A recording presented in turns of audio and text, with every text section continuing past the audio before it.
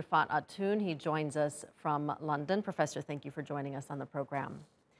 Turkey, as I just said, is now the country 9th most affected by coronavirus. What do you make of the growing number of cases here? Is this to be expected based on what we've seen elsewhere around the world? Yes, based on the trajectory of the epidemic in countries such as Italy, Spain, and France, we can expect the numbers in Turkey to increase over the next 2 to 3 weeks. But after 3 weeks or so, we'll see probably a decline in the rate of increase. The numbers will still continue to increase, but the increase will slow down. Mm-hmm. How are the measures that are being taken in Turkey working? For example, we don't have a total lockdown, but we do have a number of cities that are in quarantine. There's a curfew for children under the age of 20 and people over the age of 65. Many things are closed. People are being told to wear masks when they're in public. Are these enough? Well, each country needs to make a decision depending on its own situation. And this means balancing the health consequences of COVID-19 with the economic and social consequences. And the responses have varied greatly around the world, but also in Europe. So around the world, China imposed very rapid restrictions on social isolation and lockdown. And we're able to see the results 3 to 4 weeks later with a rapid fall in the number of cases and number of deaths.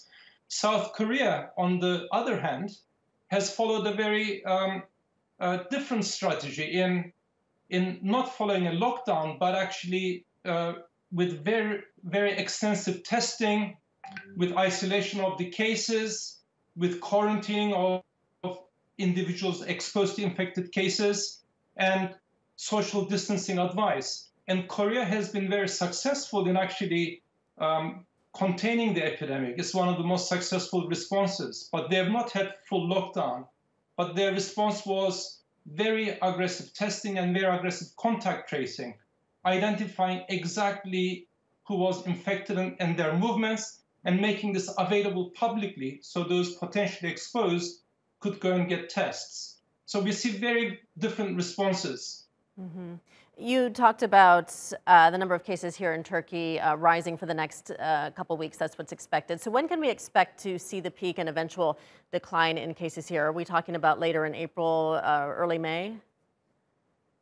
I would suspect that the numbers will continue to rise until into early May, given the experience of other countries.